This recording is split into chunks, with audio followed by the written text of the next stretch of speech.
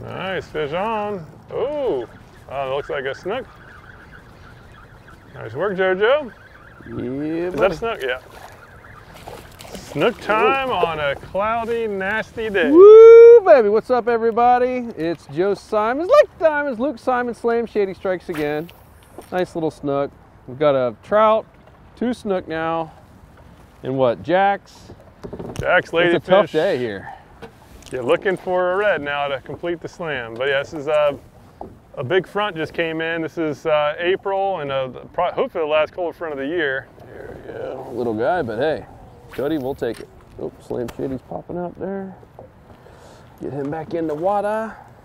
Yeah, so we're doing this one because you can see I got my jacket on. I mean, you can see, just look at the clouds here around us. It was raining. We actually had to go back inside because we're complete pansies, but it did look pretty gnarly out. And we almost debated just like staying inside and catching up on emails and stuff, but man, I already driven over from Winter Haven and Cody was here, boat was ready, and you know what, some days it's like this, right? We don't get to pick your day. Gotta go when you can go. So you gotta make the best out of it. So let's talk about the type of area we're fishing for those who are listening. You can't kind of see this beautiful mangrove line. And you can see right here, Cody, if you look to the left, some oysters. Right over here, some oysters. It's pretty clear water. So we're only in a 1.5 feet, 2 feet of water right here. Yep. Yeah, we're just trying to get out of the wind. Artificial lures. Literally just trying to get out of the wind. And we're not doing a good job because now we're casting into it.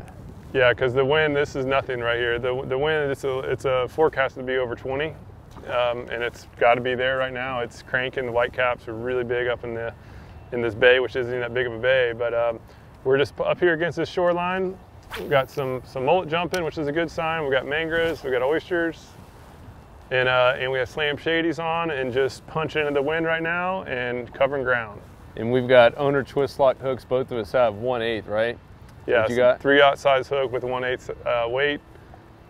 Great for the shallow water. Yeah, you rig it weedless. Have to have it just for being weedless. With all we got oysters around, we got a bunch of grass. So if we didn't have a weedless setup, we'd just be fighting off snags all day long.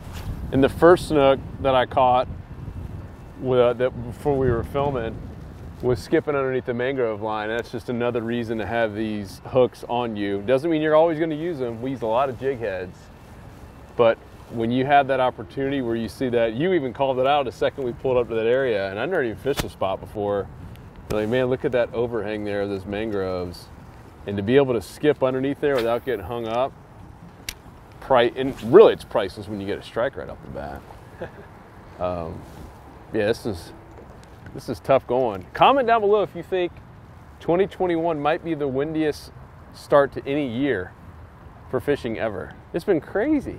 That's been a lot of wind. And we got, some friends who are big into offshore fishing, and like, man, we haven't even gone out the boat because every weekend we had open. At least with inshore fishing, another reason we love it so much, because we used to be into offshore fishing. Our dad was really kind of moving that way, and like he had probably a year just like this, summer of '86. And he said, you know what, I'm sick and tired of it. And our friend Ouija Bentley was getting into flats fishing down in Marco Island.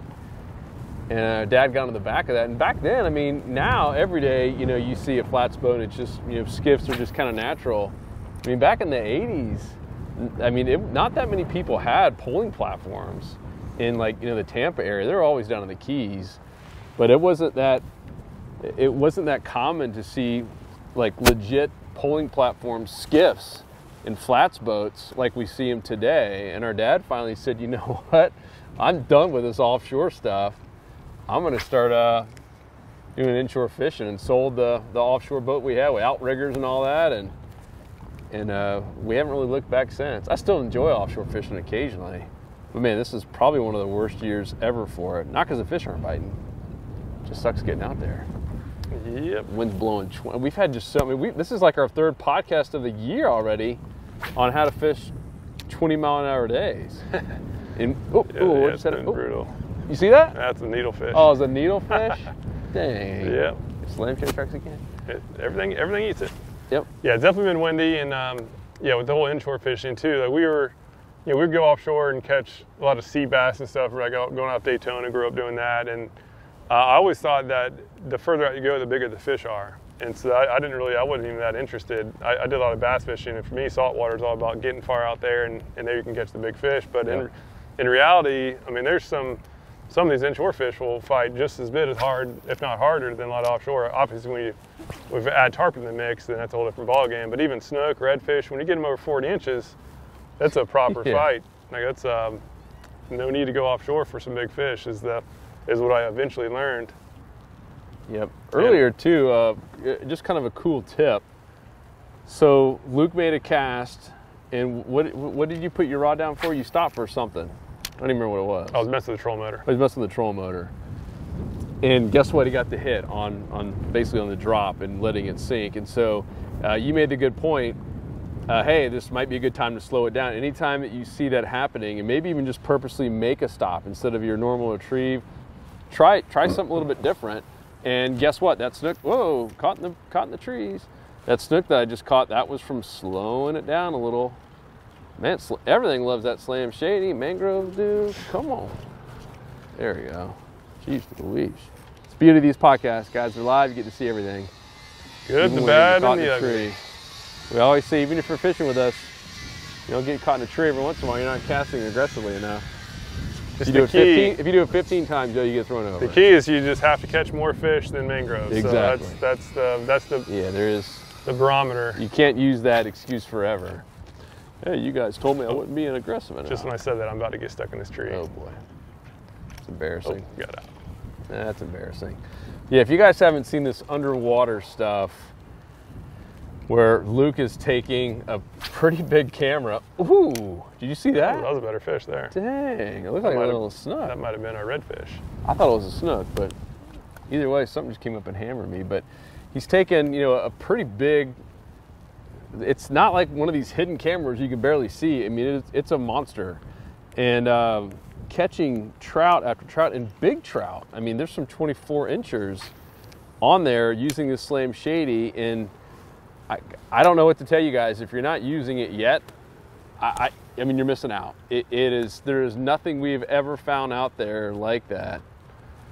Yeah, I've been testing this underwater videography stuff for a while, and obviously testing on a bunch of different lures, and this is definitely the one that has proven to get the best results. Like even with the camera mounted right in front of it.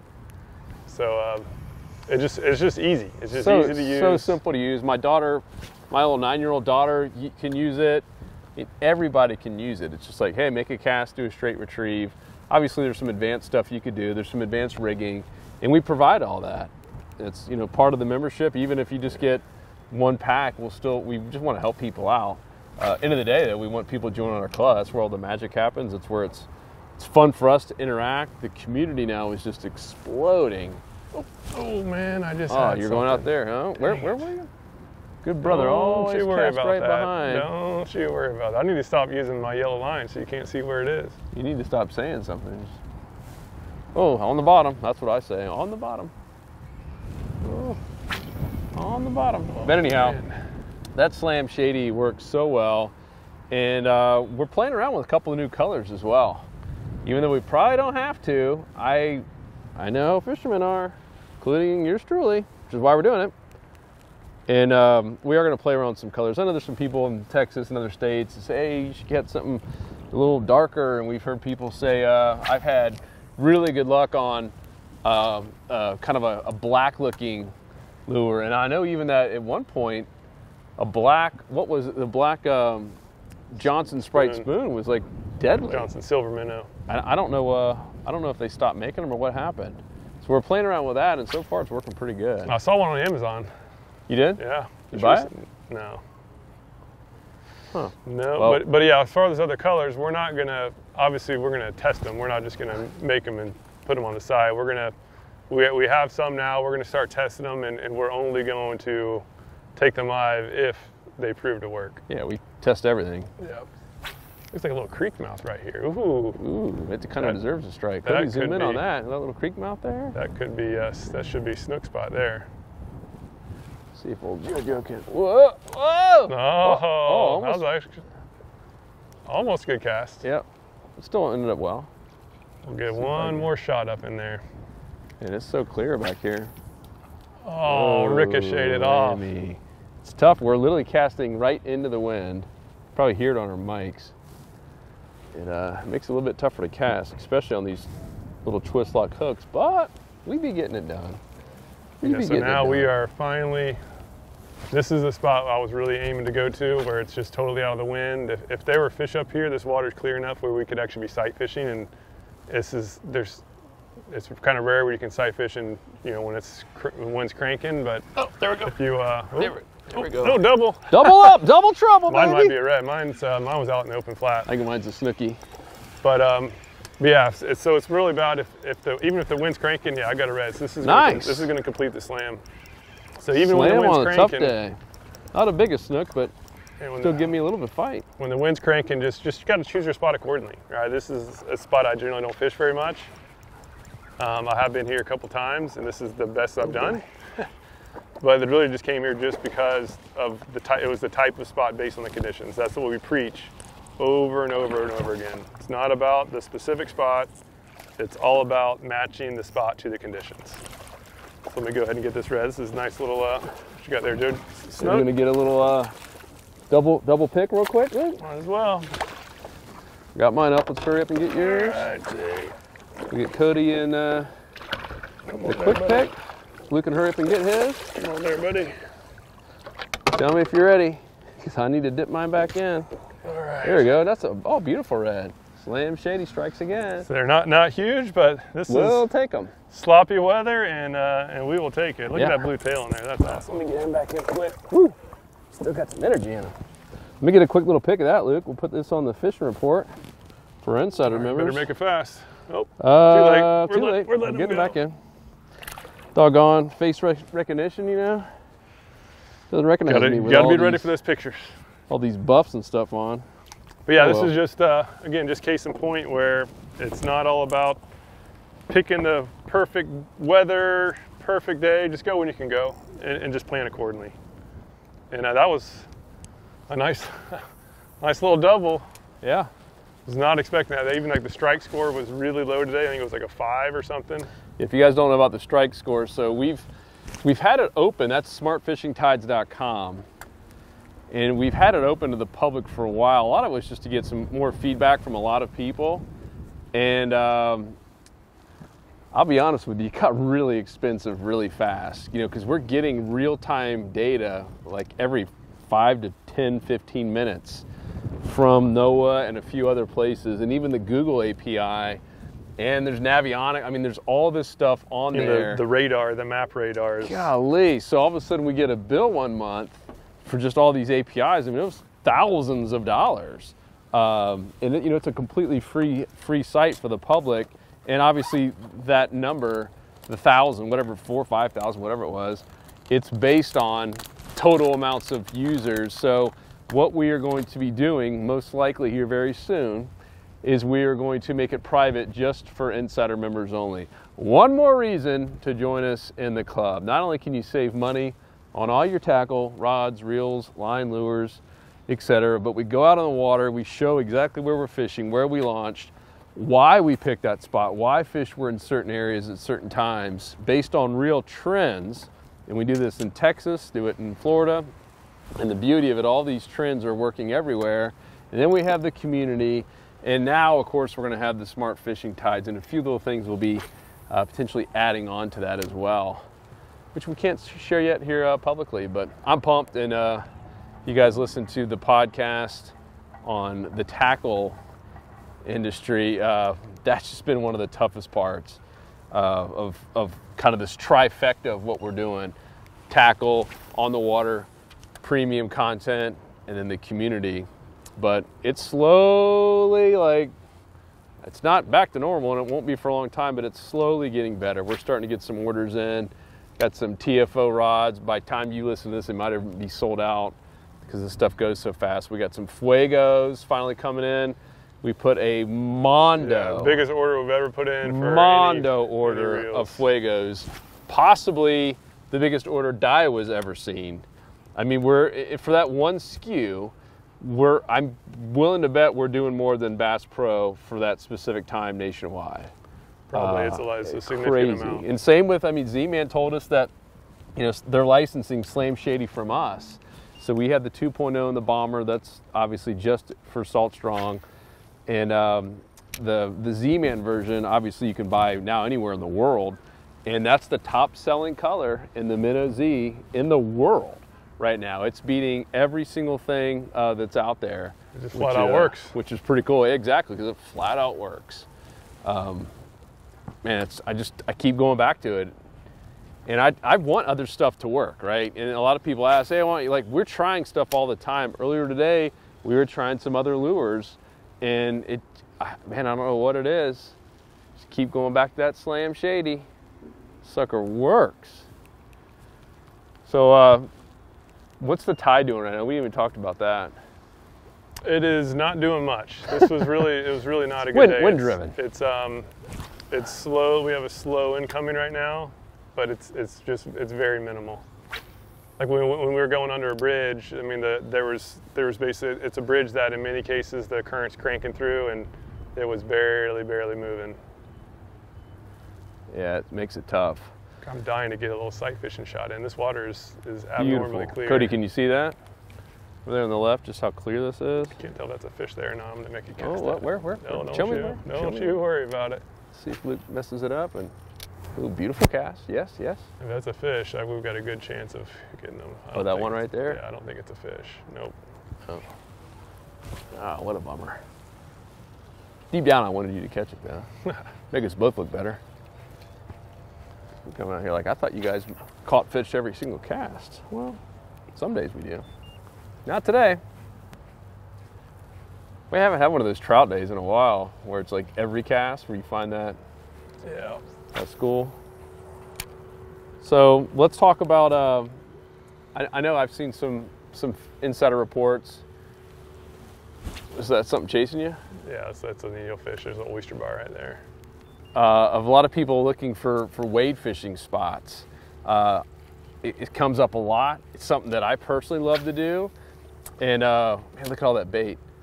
I was just down in Placida, Florida. If you guys don't know where that is, it's Port Charlotte area, near Punta Gorda, and had just a killer 3 days in a row. It wasn't just like a fluke, pun intended, of one day. It was 3 days in a row of all just wade fishing.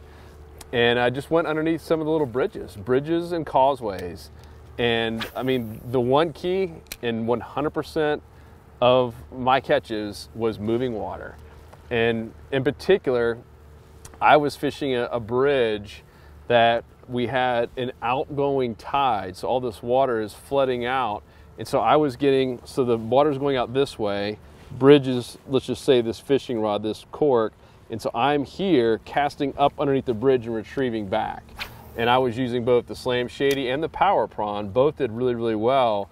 And it was really interesting. Right underneath the bridge, like right where the shadow line is where all the big snook were. And I caught a couple snook, lost a couple as well. And then it was really interesting right behind it. It was almost like the snook were getting first dibs at all the shrimp and the bait that was going under getting pushed out from this outgoing tide. And then right behind it were a ton of trout and even mangrove snapper. And it was just fascinating. And I was having trouble catching the snook because they get a little bit picky. They start realizing when one of their buddies gets hooked.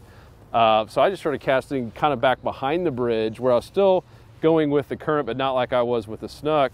And I was just catching tons of trout and tons of mangrove snapper all right there. It was almost like they were getting the leftovers from the snook. I thought it was really, really fascinating. But for those of you who are looking to wade fish, especially if you're on vacation, spring break, whatever it might be, is that I thought that was a redfish tailing. It's just a bunch of mullet. Try those causeways, try the bridges, and even at night. I mean, the best night I had was when my wife and kids, we've been out in the boat all day, and the sandbar, they were so worn out, and I went out there just by myself from like 10 at night until midnight. I finally just got tired of catching fish, and I had just an absolute blast. There were two other dudes, two young guys that came out on the bridge, and they had some shrimp and did well also. That's just such an easy way to do it. It's usually not too packed. If you are fishing the causeways, like I know a lot of people will go down to Clearwater in terms of the Gulf side here. It's a popular place for spring break and for vacations. I mean, there's multiple causeways there. Honeymoon Island is an amazing place. You can walk all the way down. I would say start early. Don't you agree, Luke? or late. I mean, because at some point, a lot of these places, they get a lot of people. Even that causeway there in Dunedin, it's an amazing place to fish. It can be brutal though by 12 by high noon, and it's just hot. But there's just so many people out there, partying and hanging out. So go super early or super late, depending on the tide. If the water's not moving, you don't have a chance. It is going to be really, really, really slow. Ask me how I know. As much as we want to think, oh yeah, I got the right bait, and no, if the water's not moving in places like that when you're wade fishing and fishing bridges, it's going to be really, really, really tough. Yeah, and really the nighttime is. Did you catch any fish there during the day? I didn't try. It was all evening. Night. Because that was when the outgoing tide was all 3 nights. Because the bridge fish, they get targeted a lot, right? They do. Fish aren't the smartest, but they do wisen up when they keep getting yanked out of the water over and over again. And nice. Oh my goodness, dude! What was that? Yeah, big red. That nailed me right when I was up at the boat. That was crazy. I was hanging out with all that bait fish. Dang, I made about 10 casts through there. I figured there'd be something in there. Didn't have that magic touch. You know what I got on mine? Dr. Juice. Telling you, that juice is loose. But yeah, just super important to just keep that in mind for wade fishing, really for just shore fishing alone. If I'm doing it during the day, I'm wade fishing, or I'm getting some wading boots on. Ooh. And I'm getting away from the places that get fished all the time. Because if you're fishing from the bridge in the middle of the day, those fish get targeted a lot. If you put on some boots and even walk just 100 yards away, that can totally change where the fish are a lot less spooky. Ooh. They'll eat artificials willingly. Can you edit that one out good? Horrible cast. I do want you to look over here. Can you see all this bait on top of the water? Can you see all that, Cody? I mean, so guess what we saw right when we pulled up? Birds. Now you see, I mean, you could actually hear, maybe you can hear the bait if you're listening to this. There's bait everywhere. A lot of it's mullet. And man, it's 2 of the B's. And obviously, now we know there's some fish, but you got some boils, and those are the 3 B's. Maximize them. So we tried an area early, trying to fish some docks. There's one area that was completely out of the wind, so that part was nice. But there's no bait, no birds, no boils. I mean, look at all that bait. So there's some fish around here. And I just had that, I'm assuming, a redfish come up and pop me right next to the boat. That was a big boil. Yeah, it was taking out line right away, too. But I wasn't ready to set the hook. Man, did you see that? There's a lot of bait over there. I know where to go catch mullet now. Seriously. You don't need any blackout chum for all that. Just throw the net. Run that dog. You see all that bait, Code? Someone's going to get mad at me saying, let Cody talk. He's not mic'd up. Hear that one comment? Stop talking over Cody. You don't ever let him answer. He's shaking his head. What camera's shaking? That was pretty funny. Whoop! Dang. They're getting antsy. So yeah, a lot of good bait. This area looks awesome. And at least casting out that way, we can go with the wind. Yeah, we're about to go in this little funnel area. We're about to get wind blasted here in a second. So Luke, talk about some other good spots, because that's really what it's all about, right? Is, we know we got the slam shady. That's going to work when we find the fish. At the end of the day, you got to be in a feeding zone. What other kind of spots can you fish when it's this windy and overcast? Well, I mean, not many, right? That's why we pretty much have to sit right here for a while. Well, I'm not talking about this spot exactly, but I'm trying to get out of you. Is it, coves? You try to go behind like super high 2- and 3-story homes, these big monster homes. Yeah, just get out of the wind. So anything that blocks wind. Huh. So whether it's anything trees, you need to keep cold, Tommy. Yeah. We can keep all kinds of things in this fridge. Beers, Coke. 6-pack of beer. Anything you want to keep cold. Yeah, so we started, the first spot was we were dock fishing, right? Because this is actually a cold front coming in as well. This is hopefully the last one of the year I mentioned earlier. And let's get this bag up too. And yeah, good call. Yeah, see trash in the water, pick it up. Yeah. It's not gonna get out by itself. Nope. But yeah, just get out of the wind, because once we get even this little area is still pretty protected, but you can see those flags up there, those things are charged up. It is cranking. And Boat over there, I wonder if they're having any luck. All right, Luke saved the day. That's the good deed. See, slam shadies even catch trash. Does a good deed. Also means some good karma. You got the trolling motor.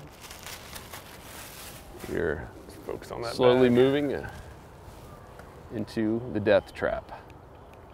Yeah, first spot we did those docks just because with the cold front, a lot of the fish will push off the shallows. But apparently it's just stayed warm enough that these fish are up here shallow. The docks were kind of slow. We caught some junk fish, we caught some small trout, jacks, ladyfish. And all this seems like at least the snook and redfish action have been up here shallow. Look at that boat getting pushed around by the wind. Yeah. It is cranking over there. I still haven't fished this shoreline right here before, so I'm curious to try it out.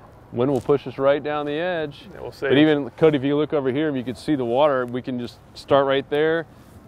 Now, good news is you don't have to have a trolling motor or power pole. It helps a little bit when it's not blowing perfectly for you. But if you missed that other podcast, look at that guy's trying to dock, and it's tough to even dock when it's cranking like that. Or maybe they just got caught on something. Ooh, that was something that just struck right there. You sure? Yeah. Golly, did you see that? Almost boomerang back to me. But anyhow, finding a mangrove line, anything that has some structure and protection and just letting the wind blow you down is a great way to at least catch some fish. Cody's all over that plastic bag. The last thing you want to do is save the day. Oh, dude, something just spooked out there. That was a mullet. Dang, this wind is just brutal. Yeah, and so a tip for fishing in the wind, obviously try to position so you're not casting into the wind. That's rule number one. But you can't always do that. Like right now, something struck up here at this point, and last thing I want to do is go motor all around and then come back with it. So we're just charging right into it. The key for casting is to keep it low. You want to basically get under the wind. The lower it is, the lower the wind level is. And so you need to get to a sidearm and just punch it up in there, right? That wind, it didn't go quite as far as, it obviously didn't go nearly as far as if I was casting with the wind. But if I did an overhand cast, like a normal overhand lob cast, it would have probably gone half the distance. So if you just got to punch in the wind, keep it low, and just line drive it. Let me use my strong hand. Line drive it through there. Whoa, getting caught up in the microphone. Cord came out. Wind's blowing everything up in here. Oh, they were trying to dock. That's crazy. Yeah. They're just getting blown all over the place. Yeah, this is brutal. Oh, man, you see that? Took a turn for the worst. So yeah, let's see. So we fished the calm area. It was okay. I'm sure there's more fish there. I just don't think they're feeding all that well. But we picked up a couple. So now we're going to try this windy side, and it's gonna feel nice. We're gonna be casting extremely far. We're gonna feel like we're a lot stronger. Ooh. Yeah, much further. Oh yeah. That bombs away. Now you can go overhand. So we'll see if we can get any action up here. Yeah, let's see if we can get a couple. So what else we got? What else are we working on? Got some new courses. So Richard, if you guys haven't talked to him, that means you might not be a newer member. We hired Richard just to start contacting new members. Now he's reaching out to existing ones as well after he gets done with it. But we've had so many new members join the club. I mean, we're having some where it's 100 in a day. That's 100 phone calls, which literally takes all 8 hours. But Richard is reaching out to new members every day and welcoming them to the club. Making sure you guys got your email, and we're even now doing some text to make sure that you get in the community, that you're able to get all your discounts, able to get all the courses, etc. And then he asked, hey, what are some challenges you're having, or what are a few things that you'd like us to film for you particularly? And he says one of the main things right now is boating. It seems like there's a ton of new boaters, a ton of people joining the boating clubs like Freedom Boat Club. He says that's one of the number one things I am hearing. So guess what? We're going to be doing a ton. Doesn't mean that's all we're doing, but we are going to put an emphasis for a while on boating, on everything from the accessories for your boat, how to trailer your boat, the right way to take care of your boat so it lasts longer, and ultimately how to catch more fish from your boat, whether it's yours or whether it is a Freedom Boat Club, etc. But that was really interesting. Yeah, and if you have any topics in particular you want us to do, leave a comment down below. Oh man, and look at that! We'll add it to the list. Oh, pop off! This could be a perfect. Oh yes, oh yes. This deserves a strike right here. Oh, that deserves a strike. Come on, baby. Man, can you guys hear this wind? It is cranking. We need some cranka crabs. You ever catch anything with those cranka crabs, by the way? No? Cranka? Sorry. We love Australia, but not the biggest fan of the cranka crabs yet. Yeah, so here's the wind we were talking about, and we're still not getting the brunt of it. This is still hadn't had much time to speed up. So let's see if we can find something on this spot. So what are your thoughts about we're now casting with the wind, but are we missing fish because the fish are positioned the other way? I mean, if they're here, they're just going to be spread out, and so I mean they're not going to be facing into the wind, just be doing it. Like they're going to be the current's not moving, the wind's not pushing water that fast. They'll be kind of sitting in whichever direction. Because doing underwater footage, I can see the trout, what they're doing before they start moving. Yeah. And up on these flats, they're facing all different directions. Oh, I just had a hit. So where? It's more about just the angle of the pothole or whatever, wherever the bait is relative to them. They could cast back there. Look at that stump over there. Yeah, I'm gonna go ahead and power pull down right here. Jack is blowing off here. This is that's just a little bit gnarly. Man.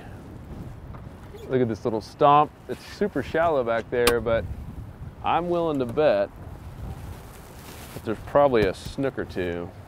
I'm gonna go ahead and move this bag and put it in the live well to keep it out of harm's way. One of my favorite places to catch snook.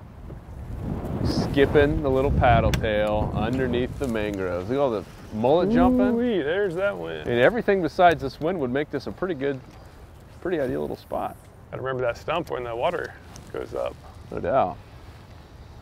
That's like that one meme about the 15-pounder that got off, and it's really a stump with a bunch of lures tied to it. Yeah.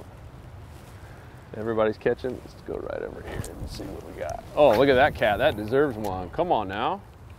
Where you be, snook? It might be too windy for the snook right now. Yeah. It is just cranking. Might try one out there since you said you had a strike. A couple more casts. Then we'll have to call it a day. We got our inner circle call. That's the call we're doing every Thursday with our insider members. We get on a live Zoom call and just talk about what's working, where to fish this coming weekend. Talk through stuff like this, because normally by the time you guys hear this, it's been a week, sometimes 2 or 3, and so we always try to give our insiders that real-time, on-demand, quite the opposite of fishing magazines and fishing TV shows that are, being filmed now for, a year from now to air. We try to get at least our insider member stuff, boom, bam, sham, day it happens, day after worst case. So we do these calls. They've been fun. I missed the last couple because I've been in transit and all kinds of stuff, just running a incredibly fast-growing company. It has just been wild from the amount of new members and the amount of tackle and just trying to keep up with everything. A lot of people don't know, even on just these soft plastics, they're all made out of plastisol, which is some petroleum-based. And most of that was coming from Texas. And Texas had that freeze. And our dad is a textile engineer, and so that is what he did. He actually, they had the type of material that would repair furnaces, incinerators, and power plants. And all of these big manufacturing plants that make this stuff are essentially incinerators and refractories. Doggone. And when that freeze happened, everything not only shut down, and when one of those plants or incinerator refractory plant gets shut down, that's bad news. But when things start cracking, which also happened because of the freeze, that's like the worst possible news. So they got to get people like my dad's old company in there to fix it. And then, I mean, wait for it to all, what's it called? Not settle, but whenever you have something that's heated up to whatever the word is. But I mean, they're saying this could be July by the time they even get the plants cranked up again. So the price of plastisol skyrocketed like 40%, and normally like 5% increase would be mind-blowing, and it's up like 40% just because of the supply and demand issues. So it has been absolutely nuts out there. Sorry, Dad, if you're listening, you're ashamed of me. I don't know what that word is. Kennel, furnace, I don't know, healing, settling, it's something like that. But anyhow, it's just been absolutely nuts and taken up a lot of our time just trying to figure out how we can always make sure we have stuff in. Because trust me, it kills us to have to hear from you guys, especially our members, saying, hey, why don't you have this in, or you guys are out of everything. I mean, trust me, we would love to have everything in. We'd love for people to be buying stuff every single day. I don't think any company out there loves being out of stuff. So just know that you're frustrated. We're super frustrated. We have got so many pending orders out there. It's just not even funny. And it's been one of the most challenging times. It's exciting times because you got more people fishing than ever. You have more people who are wanting to buy tackle, wanting to upgrade their gear and to hit the water. That's all great, but it's also just been a complete nightmare to even plan for this. We used to plan like a month or two in advance. Now we're 18 months. We're literally having to plan out for July of 2022 for what we're buying and what we're investing in when it comes to tackle and new lures and even just the packaging, all the stuff that goes along with it. It has been really, really wild. So we're going to keep doing more posts because what's interesting, we were looking online and no one seems to be really talking about this. Our friends there at J&H up northeast, they do a little bit, but besides that, I mean, the manufacturers are just kind of silent. Like no one's giving real updates on what's happening. So stay tuned on that. And in the meantime, we're going to try to make the best of this last stretch, and it's just getting crazy windy. Yeah, the audio is probably terrible. Head back in. At least we got our slam today, and it's respectable for this boat slam, not a personal slam. There is a difference, but at least between Luke and I, we got the slam plus a couple junk fish, and at least made the best, even over a little hour or so of hour and a half of fishing here today, and pretty tough weather. And now, of course, we've got a cold front coming in, so that'll be interesting to see what that does. But anyhow, if you haven't joined us in the club, this is your chance. Join us today. We're about almost 22,000 members strong. We would love to have you in there. This works regardless if you're a wade fisherman, regardless if you're in a boat like this, or a little skiff, or a canoe, or a kayak, or a stand-up paddleboard. We would love to have you.